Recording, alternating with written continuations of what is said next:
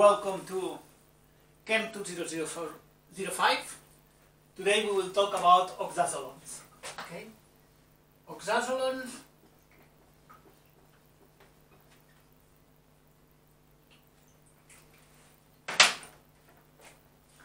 basically have this structure.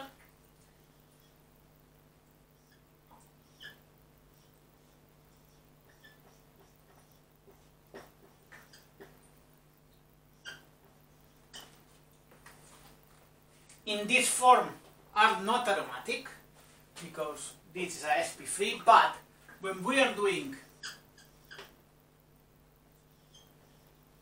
the conjugate base, we add a base, and what we do is remove this hydrogen. What we get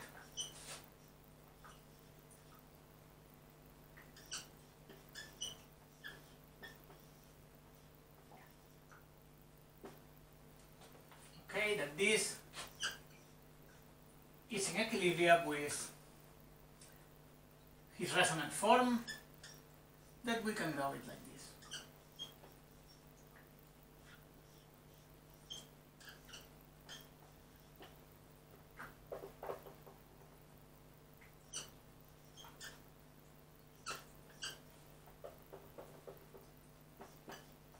Okay? And if you take a look, this resonant form is aromatic. That means that this proton, because we generate an aromaticity, when it's removed, should be quite acidic. That means a weak base like triacetamine, or basically any secondary or tertiary amine is able to deprotonate this oxazolone to generate this compound. Why is important? Because then what we are doing is generating a nucleophile, and we can add an electrophile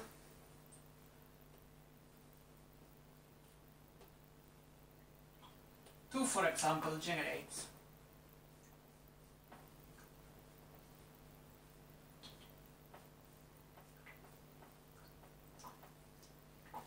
this compound. And this is important because this is basically a quaternary alpha amino acid. Basically, the only that we need to do is to hydrolyze in acid media, for example, and what we get is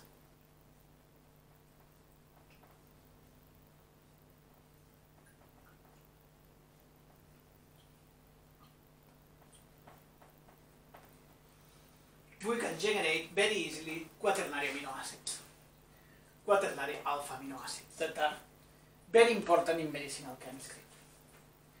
Okay?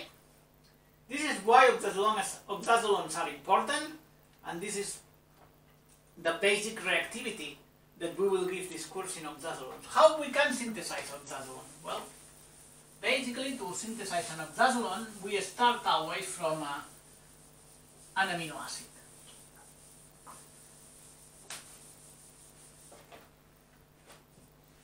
Okay, we have here an amino acid.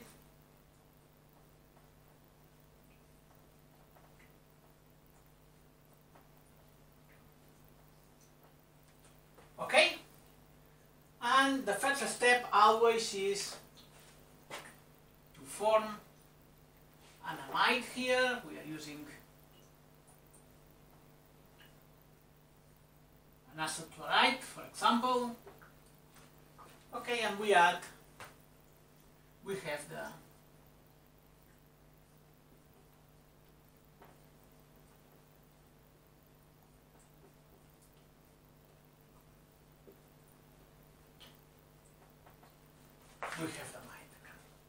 And when we have the amide, basically what we will do is treat this. There are several forms, several reactions that lead to the oxazolone, but the most common is to add acetic anhydride. What is happening when we add acetic anhydride is that what we form is this compound.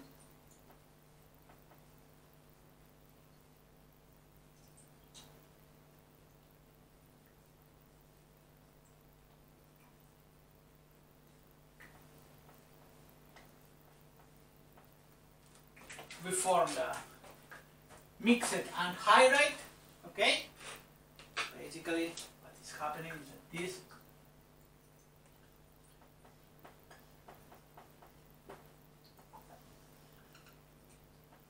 addition, elimination, and we generate the mixed anhydride. Once we have the mixed anhydride, basically what is happening is that this oxygen is attacking the mixed anhydride,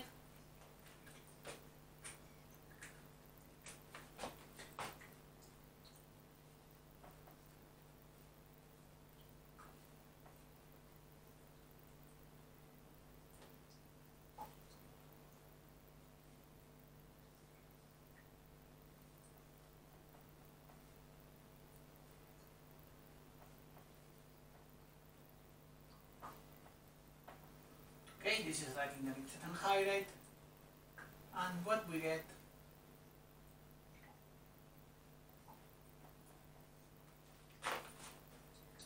addition, okay, followed by elimination, and what we get is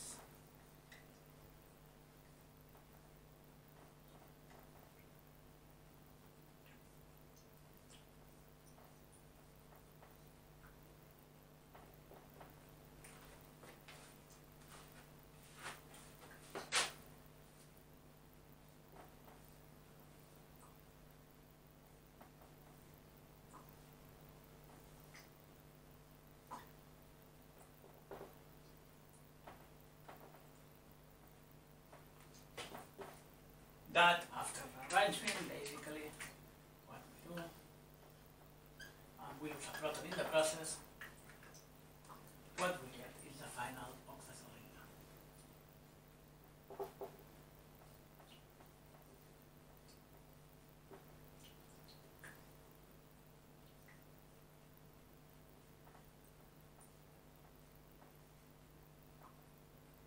Okay?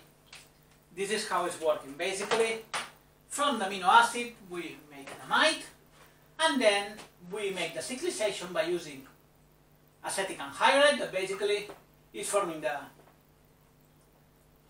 acid anhydride here, and intramolecular attack from the oxygen to form the 5-member ring, elimination, and then rearrangement of this double bond in order to get the oxazolone. Okay? That's all what I want to explain about oxazolones. It's quite easy.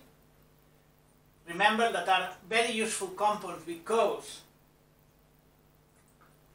we can do primary amino acids from them, primary quaternary amino acids. If we do the last addition chiral, we will get chiral amino acids. And the reason why it's easy to calculate this position is because when we make the anion here, we generate a compound that is aromatic, that has one resonance form that is aromatic, that means it's very stable, means that this hydrogen here in this position will be quite acidic. Okay? Thank you very much for your attention, and see you in the next lecture.